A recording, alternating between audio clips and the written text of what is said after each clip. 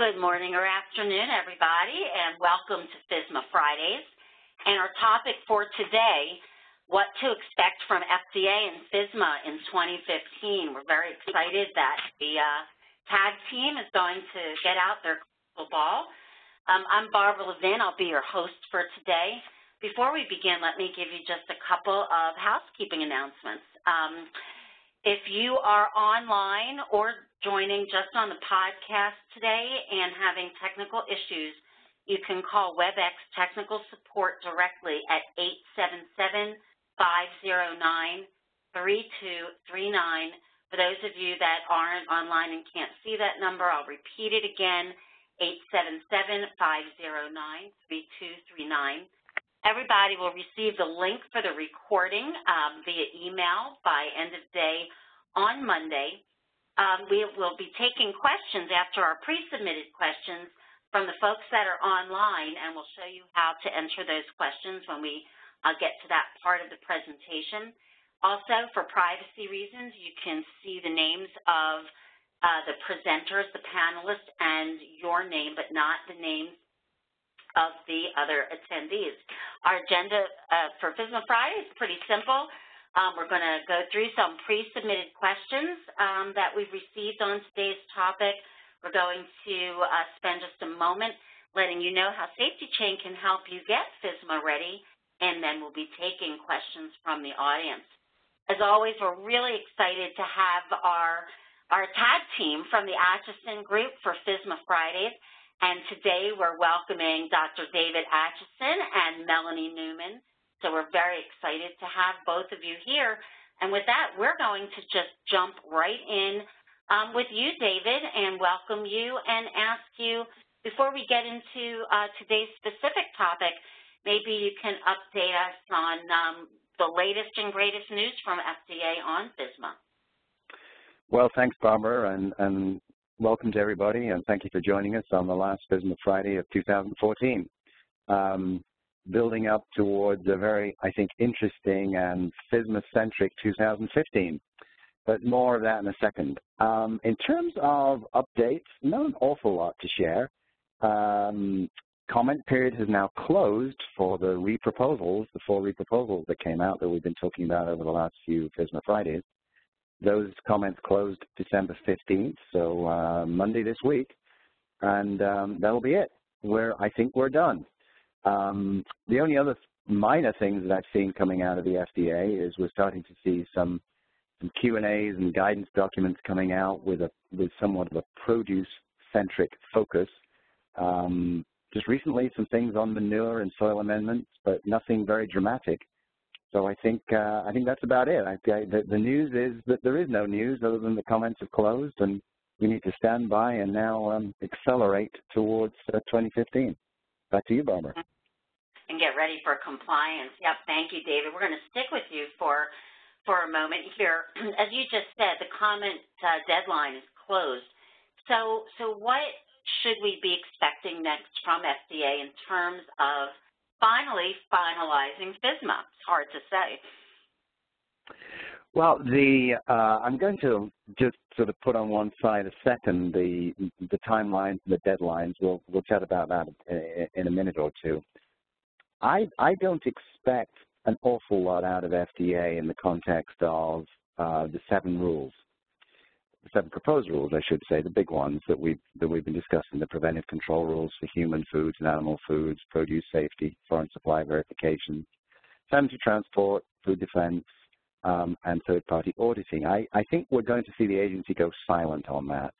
They've had thousands of comments on some of these. I don't really believe they've gone through all of them yet, and they will likely get a bunch more based on the reproposals. So they will be going into a huddle on the 7 rules. I think we might see other things beginning to pop out of the agency that are FSMA related, Barbara. I think there may be some other FSMA related activities, which again we can talk about in a second. But when it comes to the deadline and the reproposals, I think they simply have to digest what they've got and formulate it into some final rules. So I don't think we'll see a whole lot from them in that space, but we may see other activities. Great, thanks. I'm going to shoot one more to you before we go over to Melanie to talk about timelines. David, now that we've gone through several comment periods, we've gone through revisions, what do you think are the key takeaways? And in the end, people are asking, what is FDA ultimately seeking to achieve with these so-called 7-pillar rules? Yeah, this circles back, Barbara, to the fundamentals that we've been talking about on FSMA Friday since the very first one that we did.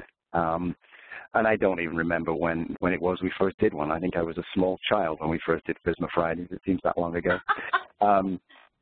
But the essence of FSMA is prevention. And we mustn't forget that as we look at the lens of where FDA is going to go in 2015 and what we should be doing right now in the private sector of getting ready. And the fundamental mission of the agency back in 2006 and 7 and 8, when I was still there, was what can we do to require companies to think about preventive controls. It evolved into the risk-based preventive control thinking, the HARP-C concept. And I think that we mustn't lose sight of what fundamentally this is what it's about. It's about understanding where your risks are and establishing appropriate preventive controls to control them. The devil's in the details because I use the word appropriate controls, and that creates challenges because regulators and private sectors and others may have different sense of what's appropriate and how great the risk is, because a lot of this is gray. It's not solid black and white. Sometimes it is, but often it isn't. So I think that the point that FDA is seeking to achieve here is to drive companies to think about preventive controls, think about risk-based strategies, whether it's in your supply chain or it's internally in your systems, whether you're a grower, whether you're an importer, and put those systems in place. And if you approach it with that attitude, you're going to be, I think, mentally and culturally heading in the right direction. And that's what FDA is wanting to achieve from this. They have to put guardrails up. They have to say, you've got to do this, this, and this. And as we know from the proposed rules and re-proposed rules, there's not much in there that's super prescriptive. Some of the things are, like testing for water and testing water for bacteria for produce. But generally speaking, these rules are about concepts and about understanding that, the risk-based thinking and the preventive controls. So that, I think, fundamentally is what the FDA is wanting to get out of this. But they've got to put the rules out there, and the other point is that they want this to apply to everybody. If you are manufacturing and processing and growing an FDA-regulated product, you need to have that mindset and be approaching it in that way. So that's a little bit of a ethereal kind of a response, Barbara, but I think that's fundamentally what they're trying to do, and that's what we will see emerge during 2015 and on into 2016 before the administration shifts. Okay, good insight. While you were answering, I also looked up our first FSMA Friday was in April of 2013. So more than a year and a half. We had 100 registrants for that first FSMA Friday, and we're well over 2,000 registrants ongoing now. So we have been at this for a while, and it's been very exciting. Let's see here. I'm trying to get to my next slide. Melanie, welcome to FSMA Friday. You've been a strong participant, too, in all of these months. Let's talk about some brass tacks now. When is it anticipated that the rules will be finalized? Thanks, Barbara, and good to be back, everyone. Thanks for having me back to FSMA Friday. And I had to chuckle when David mentioned that he might have been a small child on our first FSMA Friday, because that means you all might have been pushing me in a stroller as a baby, possibly. So, that's a great vision. Well, you know, I am younger than David, so I just had to give him a little rub there. So sorry, boss. That said, I just wanted to circle back to question number 3 before jumping into question number 4 here on the timelines, because David really did say it eloquently with respect to, although I jabbed him on me being a baby and him only being a small child, I do want to give him a lot of credit for how he positioned question number 3, because really I think the spirit of FSMA and the spirit of FDA's intention of it is going from reactive to proactive and preventative. And, you know, I like to think what I'm seeing the industry doing, and some are embracing it and some are, I don't know, I think really struggling with embracing it, is shifting from that mentality. And so when I was in industry, we used to think of the regulations making us think, what would you do if? And I put the emphasis on would and if. And FSMA is making us think of, what will you do when? And so that preventive control, the preventive controls rule and the preventive controls thinking is forcing us to do things like put together a monitoring program proactively, put together corrective actions in our food safety plans proactively before they happen. So it's a what will we do when something goes off the rails, because we know it will. Gone are the days where we can say, we haven't had a recall in 20 or 30 years. It's never going to happen to us. Guess what, folks? With the globalization of the supply chain and all of the other changing risk factors out there, it's not if, it's when. And these rules are speaking that concept loud and clear. So I just kind of wanted to bring that thought process full circle. It's not what would you do if, it's what will you do when. And that's what these rules are really driving towards. And I think what FDA is really trying to drive the industry towards is prepare, be preventative, don't be reactive, because it's not a question of if, it's a question of when. So I'm sorry I diverted off course, but I wanted to share those insights. On question 4, timelines, and in anticipation of when these rules will be finalized. Great question, and really the answer in a typical lawyer fashion is, it depends. Don't you love that? All lawyers say that, it depends. No, they're rolling effective dates. The preventive controls rules are going to come out first because they were the ones that were first issued. But I really do anticipate that FDA is going to stick really close to these times and timelines that are published for 2 primary reasons. First, FDA really wants to get these rules out and enforced before the administration turns over, so basically before the next presidential election. And if we look at most of the compliance effective dates, this will happen if FDA sticks to the timelines, because most of these rules will have to be complied with if you're a very large company prior to the election in November 2016. And I think the second reason that these dates are going to hold by virtue of the final rule and then ergo the compliance dates is because of the court-imposed deadlines that we've seen as a result of some of these consumer advocacy group lawsuits and the court-mandated rules that say they've got to go into effect by certain dates, Barbara. And I think we've got a slide that's built into this presentation that we could display for the folks watching that shows some of the final deadlines. And then if you're large, there we go, magic. Look at that, crystal ball, boom, got a timeline right in front of us. So then we've got, for large companies, we've got deadlines for compliance that would be a year after what you see in the final deadline column.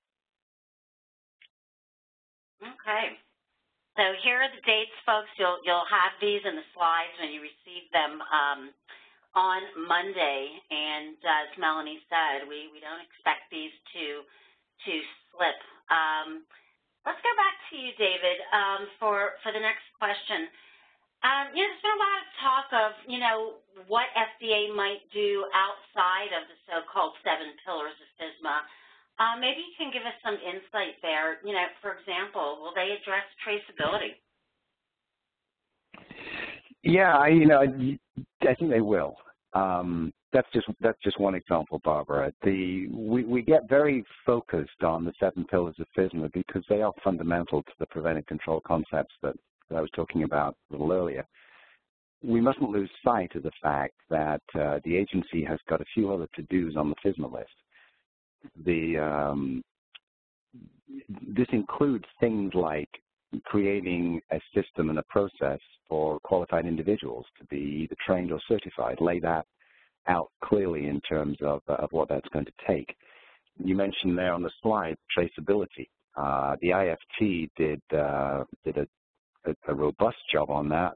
I'm losing track of when it was, 2 years ago, probably at least, and Jennifer McIntyre in TAG had a key role in driving that. As far as I know, that report's never been submitted to Congress. So we may see that happen, which will begin to potentially open up the can of worms around is product tracking adequate. We've got the VQIP, Voluntary Qualified Importer Program, which is one that I keep beating the drum on. I think it's a sleeper. I will comment that I was talking with somebody in mainland China just earlier this week about this, and their view is that Chinese companies are, some of them at least, those who are plugged into this, are looking for VQIP because they are seeing this as a leverageable advantage for economic and business reasons. So I'm hoping, maybe this is more David being hopeful than reality, that VQIP will come out, as well as some of these other guidance documents. We're waiting for the high-risk food list. So there's a number of other to-dos that are sort of, they link in with the main preventive control strategies. So I think we will see some of those things start to pop out over the course of 15 as well, as they're working on the final rules. But mustn't forget that the agency's got finite resources. They've got an awful lot to do. They don't have a ton of people doing it, so I probably shouldn't set the bar too high for them. But we may see some of that stuff come out. Okay, thank you. Melanie, let's go back to you. So now we've got deadlines. What do you think some of the biggest challenges are going to be for companies in industry as they are beginning to consider what they need to do for FSMA compliance? Because now's the time, right? Yeah. There's going to be a lot on industry's plate to be able to bite off all that's in these 7 rules of FSMA. And, one of the things you've got to do is figure out which ones apply to you, of course. But I think out of all of that, one of the biggest hurdles is going to be how to manage and store and retrieve all the massive amount of documentation that's on your plate. You've got production information, supplier documentation, all the traceability data and information that's key in a recall, much less just your day-to-day operations that you rely upon. And so having that kind of data and documentation and needing to produce that at your fingertips and having the record retention requirements and being able to provide that over to FDA upon demand with their record access, their new record access enforcement authority, that is basically that bar has significantly been lowered since prior to the FSMA rules. Documentation is definitely going to be, in my view, one of the biggest hurdles. And so where do you go with that? I really think that companies need to leverage technology to manage this risk. It's going to be key, in my personal opinion, to managing all of these FSMA requirements going forward, because other than using some sort of an electronic or a technological platform to let you know when key documents are about to expire, and things of that nature, and just running all the traceability information that you need, I don't know how companies are going to stay ahead of all of that massive amount of documentation upkeep that's going to be needed under the rules. Good insight, Melanie. Let's stick with you for a minute to start this last question before we get to audience questions, and then also get David's insight. So, what should companies be doing now?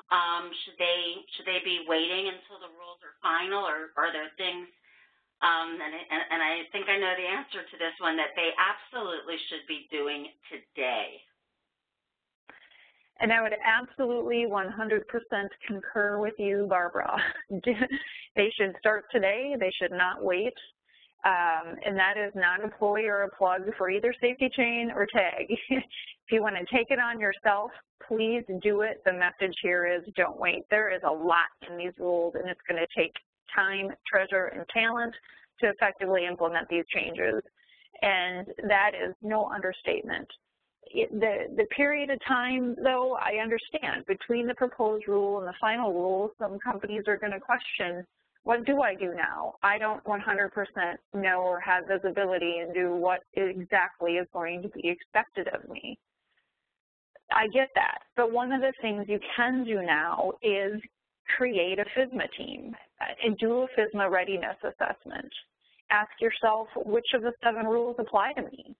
Do they all apply to me? Do 5 out of the 7? Do 2 out of the 7? Start there, and then do a gap assessment or a gap analysis to see, where am I today? Where do I stand today between my level of readiness and my ability to comply with this rule as I stand today versus compliance date? And then build yourself a roadmap. How do I get from point A to point B? How do I get from today to the date of compliance to be able to say, I will be able to comply when I'm supposed to, by the date that I'm supposed to. This is going to be a much easier pill to swallow than waiting until the rules are final to start this process, because if you only have 1 calendar year to do it all, and you've got more than one of these rules that apply to you, that's going to be way too fast and furious on top of all of the other operational day-to-day items that you've got on your plate, on top of having to produce product and meet customer demand and make profit and make your P&L. I would highly recommend doing this strategy, and I might have just stole David's thunder on recommending that, but we'll see what he's got to say about some other tips. Okay, David. Thanks, Melanie. I don't have a lot more to add to that. I think you've offered some practical advice. I think the key messages for food companies here is a couple. On top of what Melanie suggested. The reproposals have now thrown supply chain risk control and environmental monitoring into the mix. These are new ventures, and they're challenging ventures. And the behaviors of the FDA over the last several years have illustrated how they repeatedly catch people out with their environmental blitzes and their sampling blitzes. And folks get into trouble. So I think this is an area where I would advocate that any company that's a registered firm that's going to have to be compliant with preventive control rules really pay attention to their environmental monitoring programs. The HACCP systems are likely to be fairly robust. Those are going to translate relatively quickly into a HARP-C type thinking. But the environmental monitoring I see as an Achilles heel. The other Achilles heel that I see in this is the supply chain. This is something that was in the original statute, giving FDA the authority to require supply chain risk assessments and controls. And they tried the first time around and didn't get it in there, and now it's come out in the reproposals, and it's very reflective of the Foreign Supply Verification Program. So this is area number 2, is to look at what you know about your supply chain, and the expectation will be that you control those risks, and through a variety of means. And the other challenge, and we talked about this before, but it doesn't hurt to say it again, is the FDA is expecting you to look more than one step upstream. If you're buying your ingredient from a distributor, and the notion is, well, you know, the distributor's safe, the burden's on the distributor to make sure that the manufacturer of that ingredient is following food safety principles. That's not quite the way FDA is seeing it, at least in the way they publish the reproposals. They're expecting you to go a couple of steps back. If you are using that ingredient and relying on that supplier 1 step, 2 steps, 3 steps back to introduce the appropriate preventive control measures /kill step. So I would just add that sort of level, I think, of specificity to what Melanie said about the environmental monitoring programs and the supply chain. The other dimension that I put into this is a lot of the work we've done in TAG and others have done have looked at GFSI standards and compared them with the preventive control rules. And we all recognize that if you're GFSI, you're robust. But remember that's robustness with regard to key things like the preventive control rules. It doesn't necessarily mean you're squared away if foreign supply verification applies to you, sanitary transport, food defense. Those are other areas. So don't forget those areas, and keep that all in mind as you're looking strategically at how to head towards compliance by pretty much the end of 2016 across the board, with the exception perhaps of sanitary transport and food defense, which will drift out just a little bit. So back to you, Barbara. Oh, great. Thank you, David and Melanie. So we're going to do a few things now. I am taking us out of full screen. All of you should be able to see the Q&A tab on the bottom of the screen now, and you can enter your questions and hit send, and we'll get those queued up. And while we're doing that, I'm going to give you some additional information on how SafetyChain can help and a little bit of information about what's coming next. As Melanie said, you know, most companies should be looking at electronic solutions to help them navigate FSMA compliance. And we've got a pretty comprehensive solution here at SafetyChain that includes comprehensive supplier compliance, the ability to make sure that your plans are being followed to a T with auto scheduling and monitoring and validation. FSMA is about prevention. All food safety data is analyzed in real time for real-time, you know, non-conformance alerts to allow timely CAPAs.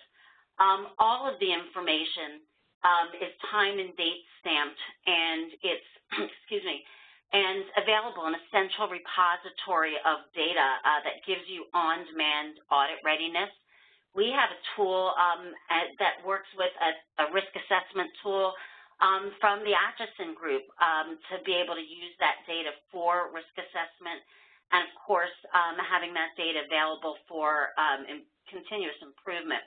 And if you are GFSI certified or becoming GFSI certified as a means to get you FSMA ready in the areas where that will help, we've got a powerful GFSI automation tool. And this tool really is about supply chain controls. It's how the name SafetyChain came about. It's that safety chain along your supply chain. We're going to get to your questions here as soon as we see those queued up. And let me show you a couple of other things here that we've just announced. The first 6 months of FSMA Fridays for 2015, and you can see those topics there. If you're registered, you don't need to register again. You'll continue to be registered. If you have other folks in your company that you think should register, they can go to FSMAFridays.com. You can see how to contact both Atchison Group and SafetyChain if you'd like more information on how we can get you FSMA ready. And with that, let's get to some questions from the audience. And we have the first one from Jonathan. And David, I'll start this out with you. When it comes to putting preventive controls in place, what are some of the key things that companies should be doing now? Is that about risk assessment? Good question, Jonathan. I think the first thing to look at is what your HACCP plan looks like. That's assuming that you have one, and if you don't, then it's similar concept. But let's assume that you have a HACCP plan. I think it's important to look at that and see how it shapes up relative to the thinking and the requirements in the preventive control rules. So just to remind everybody, it's taking your HACCP plan and driving it toward a food safety plan, which is effectively a list of to-dos including looking at the potential risks, identifying those that are significant, and remember that FDA has changed this from reasonably likely to occur to significant. So identifying those as significant, preventive controls to control those that are significant, the monitoring that's going to ensure the preventive controls are being followed, the verifications, the corrective actions, the periodic reanalysis, and the record keeping that's associated with it. We've got to now be thinking about the environmental monitoring. If you're making a ready-to-eat product that is not going to be further processed, that's got to come into this mix. Supply chain has got to come into this mix. Do you have a recall plan? That's coming into this mix. All of these new requirements.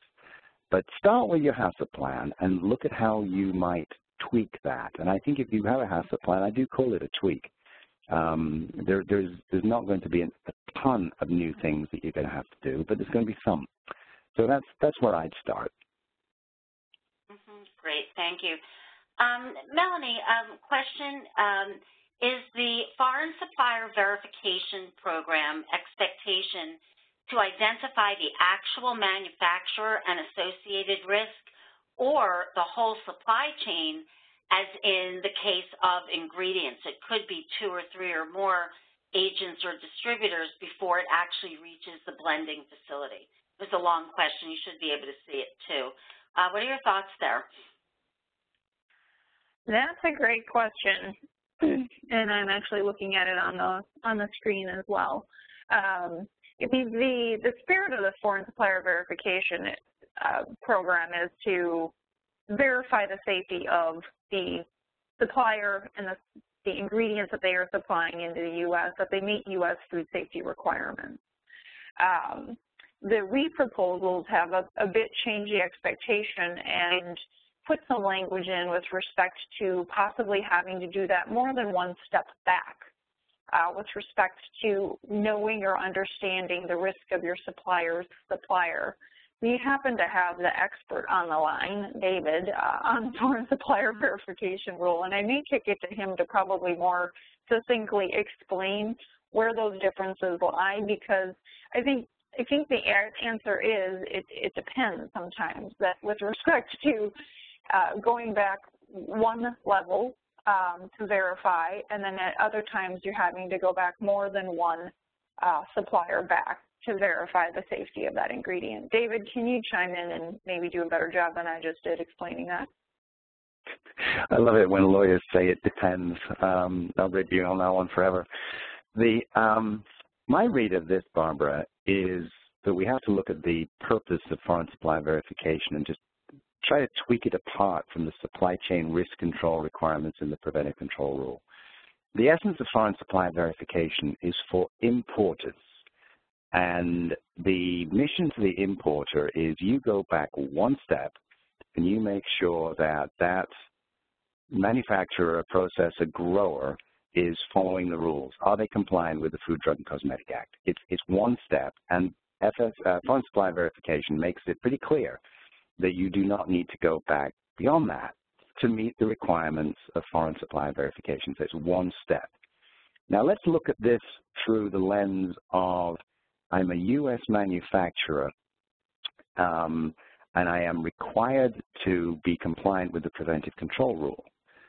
The new re-proposals is basically saying part of that compliance with the preventive control rule is understanding and controlling the risk in the supply chain. Irrespective of where that supplier or suppliers are, whether they're in a neighboring state, whether they're in a different country. So my belief of that is that if you are relying on a company to control the critical risk or the significant risk, let me use the right language, to control the significant risk, and say that company is in Vietnam, that is controlling the significant risk. They are then shipping that product to China.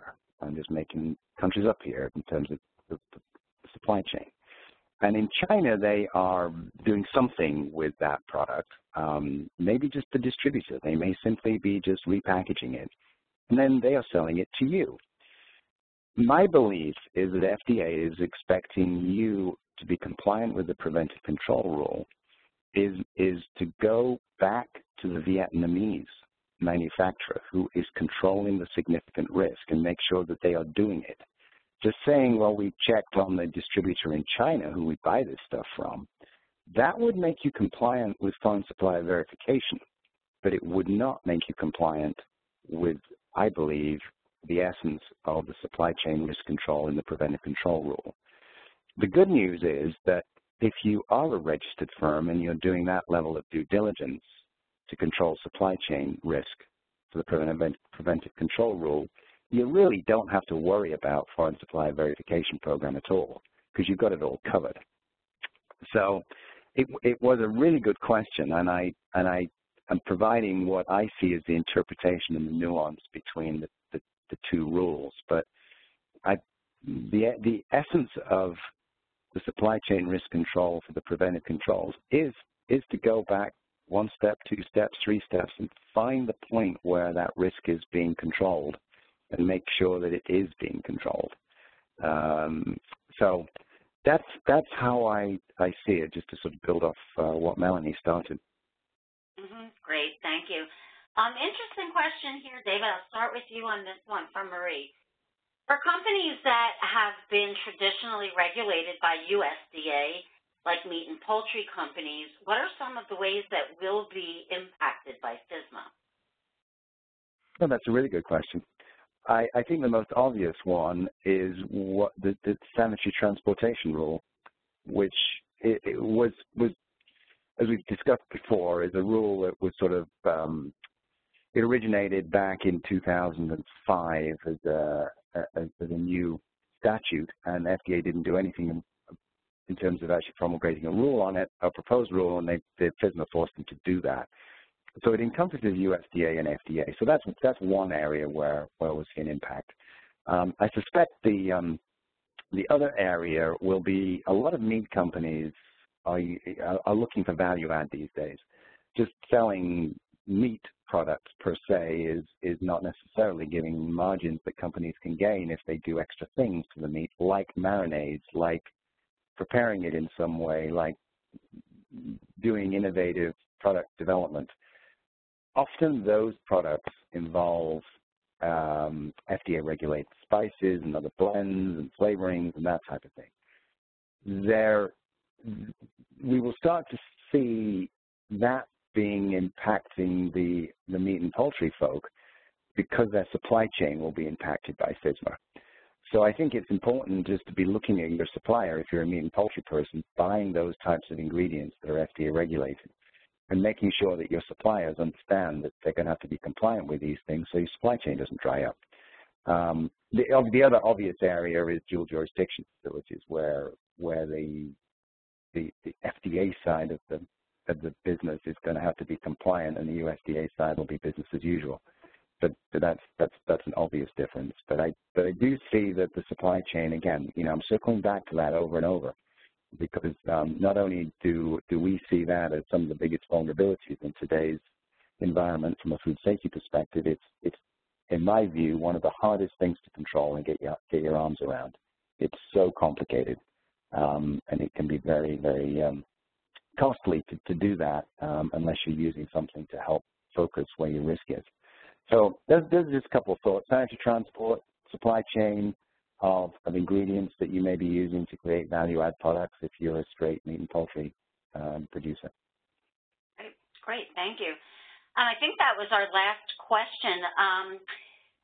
For those of you who would like to submit topics that you'd like to see us add to FSMA Friday, if you're online, you can put those in comments on the form that you should see when you log off, or you can send that to info@SafetyChain, and we'll try to get those on the schedule. With that, I'd like to thank David and Melanie and all the other members of the TAG team for all of the great information. We're really excited to continue FSMA Fridays into the new year. And to our participants who join us every month, happy holidays. Thank you for your support, and we'll see everybody next year. Thank you, Barbara. Wishing everybody